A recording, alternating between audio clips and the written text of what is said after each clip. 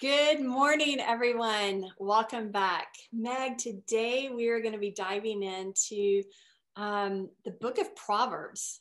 And today we're going to be praying specifically that our kids are delivered from the lies that they hear, the lies of the age, and help unpack that for us before we dive into prayer. Well, if you read Isaiah 5:20, it's our first prayer right today. Isaiah says, "Woe to those who call evil good and good evil, who put darkness for light and light for darkness, who put bitter for sweet and sweet for bitter."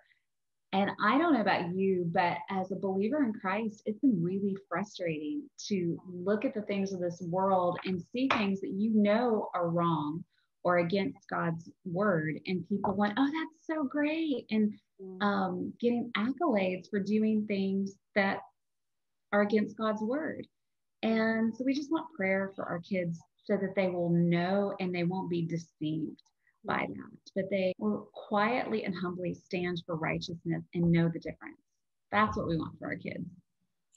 And it's such an important prayer that we pray for our kids because Satan is very deceptive in mixing a little bit of truth with a lie. And so it can look attractive and it's subtle. And so it's really important that our kids are firmly grounded and rooted in knowing the word of God so that they can recognize a truth from a lie. Yeah. So this is such an important prayer.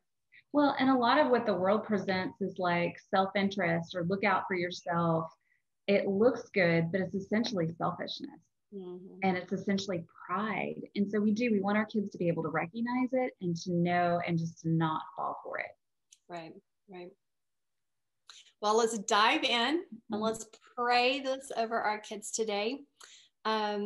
Father God, I pray that you would deliver my daughters from those who would call evil good and good evil. May they not fall for or perpetuate the lies the world believes. God, I pray that you would help my daughters to stand humbly but uncompromisingly in the truth. Yes, Lord. And may my son, may all of our children never seek to justify wickedness or to condemn the just.